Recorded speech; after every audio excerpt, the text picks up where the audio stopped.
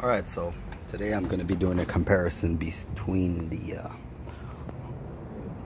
Kawasaki and the Kohler engine. Everything on the bodies are both the same. They're both the same. As you can see, I use this a little bit more often than I do with the other one. I actually feel the power in between these both of these mowers.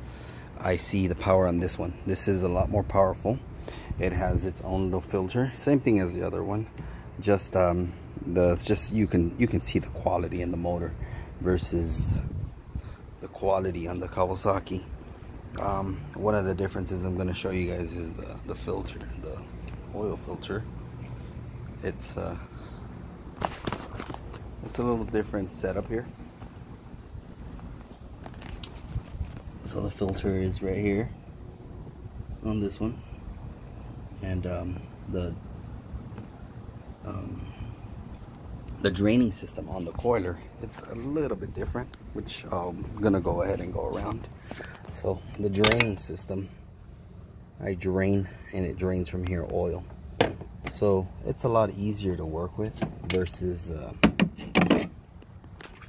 working it the other way. This motor it's a lot more, it looks a lot more sturdier, and it's a lot more powerful. I feel the difference.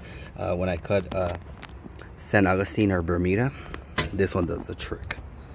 The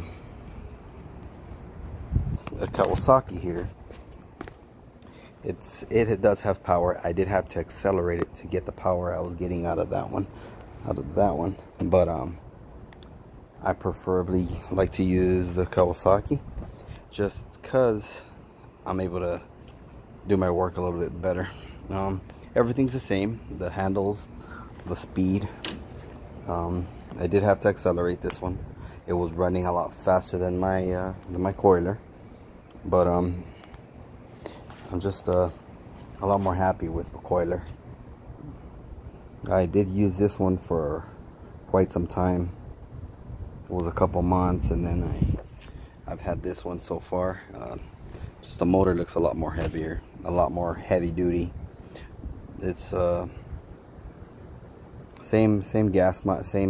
I can do approximately 6 houses on one tank. Same thing with the Kawasaki. And just wanted to tell you guys what this machine really does. It's a lot better. Just go ahead and give me a like, and go from there. I'll preview other equipment.